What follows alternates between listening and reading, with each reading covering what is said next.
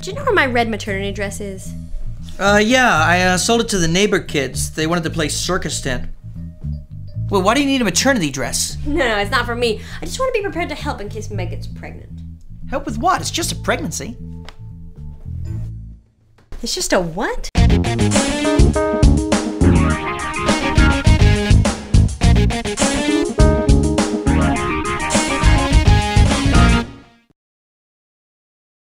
It's just a pregnancy. I mean, it happens on its own. What, she gets a little rounder, she gets to eat pickles and ice cream. I don't know why everyone makes it such a big deal. She's growing a human being inside of her body. You know, Les had a tapeworm for 2 years. He didn't complain once. Your lack of empathy is driving me crazy. I know exactly how you feel. Oh, shut up. What? Whoa. What is this? I'm going to help you experience just what it feels like to be pregnant. Do I get to feel what it's like to get pregnant? No. So, a male pregnancy, huh? I accept the challenge. Good. Put it on.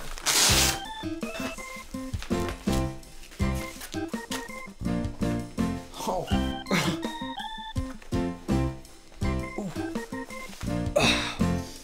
Well, I like the breasts. You'll sleep in this, work in it, drive in it. It is the new you. I feel a little bigger. Besides that, I'm okay. Well, and a few other rules. No sleeping on your back, no deli meats, no soft cheeses, no beer. Whoa.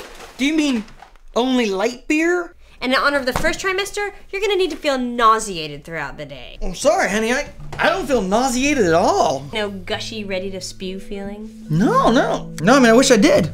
Really? Yeah.